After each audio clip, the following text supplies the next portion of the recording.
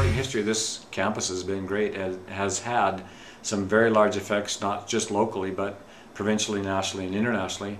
And these people have never been recognized, so it's a great opportunity to recognize these people. On the other side of the coin, it gives us a chance to create a great sporting banquet in Camrose and raise some very much needed scholarship dollars for our athletes. Well, I'm sure they're excited about it, but let's actually hear from some of the inductees now about what it means to them.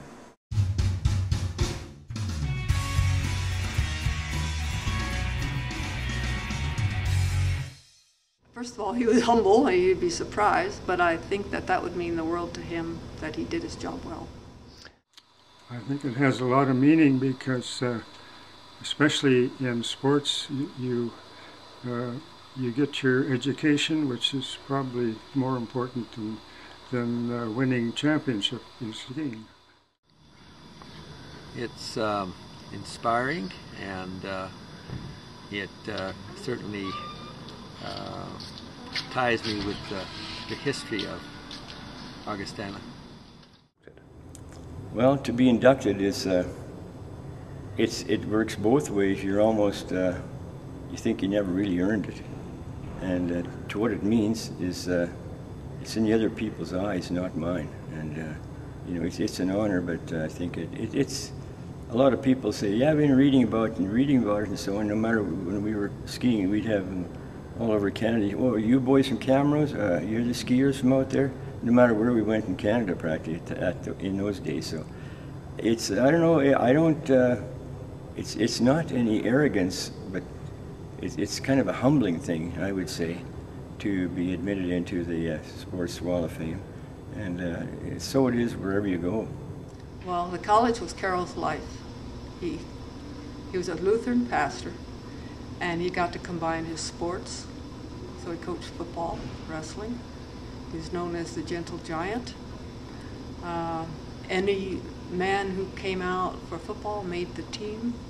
There were less than 400 students, and he carried more than 60 on the team. So some of them were only 120 pounds, but they gave it their all. He was about building character more than winning, even though they were winners. He was all about developing leaders, character, and I think he succeeded in doing that. They loved him, he loved them.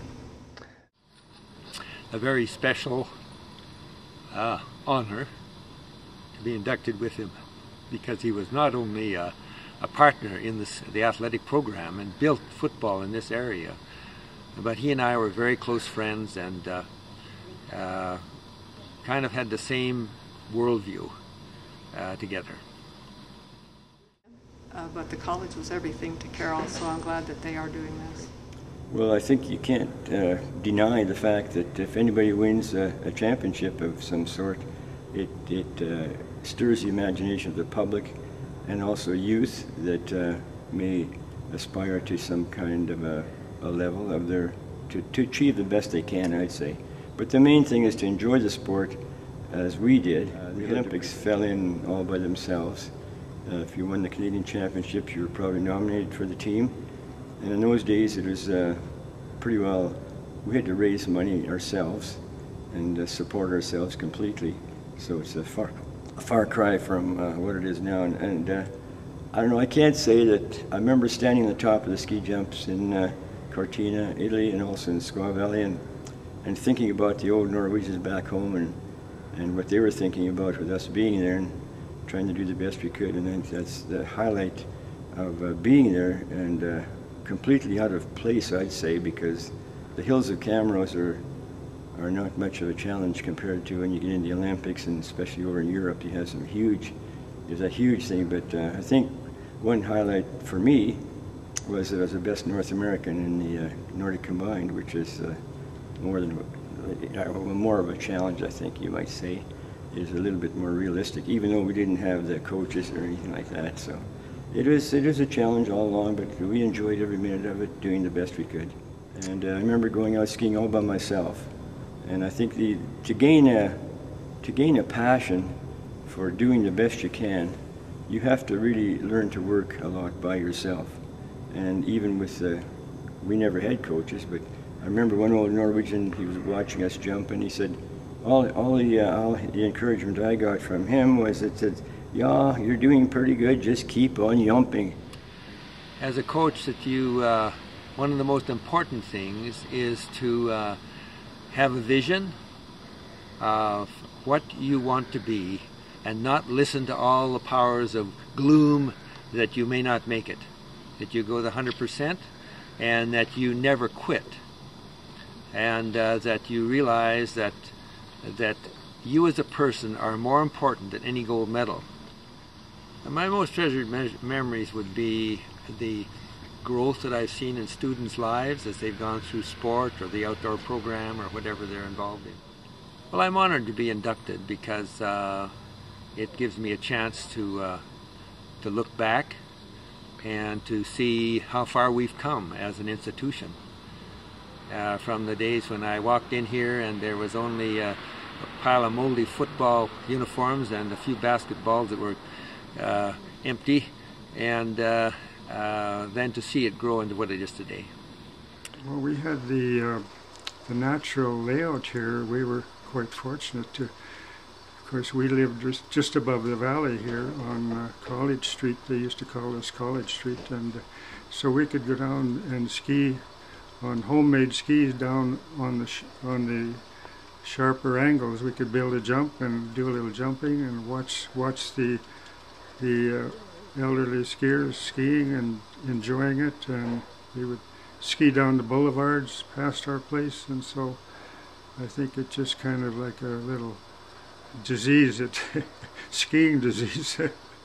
Well, the first thing you think of is, if I'm going to be an Olympian, I've got to toe the mark. I've got a lot of competition, and if I can beat out a few of them, I might be able to get up close to the top level. And so that's what you think about mostly, is training and doing well. And it was the hockey team, because it was actually a choice of our athletic advisory board, who met and deliberated for quite some time on who should actually be inducted in the initial Hall of Fame, and they were one of the strongest people in that team category. They've already been inducted into the Alberta Hockey Hall of Fame, so we thought it was appropriate that we inducted them here now. No, Camrose was good to me and good to my teammates. We got educated, we made some lifelong friends, you know, and here it is, darn near 40 years later, and we're still friends. We tease each other just like we were young adults. We matured together. Well, probably one of the most memorable things, it doesn't really go with the game. I mean, that's you know, the final game or getting out of Alberta against Red Deer, no doubt that's the highlight. But one of the biggest things I could never figure out is Coach Joe Wojtachuk. You know, he had that smile like kind of like a gorilla eating horseradish, and he'd just look at me and he'd say, "Keep that ref honest," and he was referring to Bob Prestige. Everybody knows Leroy Johnson. He was the manager of the team, and he molded that college team in the early 70s, late 60s, and brought it along, and Joe Wojtachuk was coaching. But you know, I like to look at it as being on that team as part of the guys that helped shape Leroy to put his time in and do a good job for over a decade with the provincial legislature as the MLA for this constituency. And you know, I don't know how Leroy did it with some of the characters he had to deal with. You know, you look back now, he had to deal with Lutheran ministers, he had to deal with lawyers, and even a judge.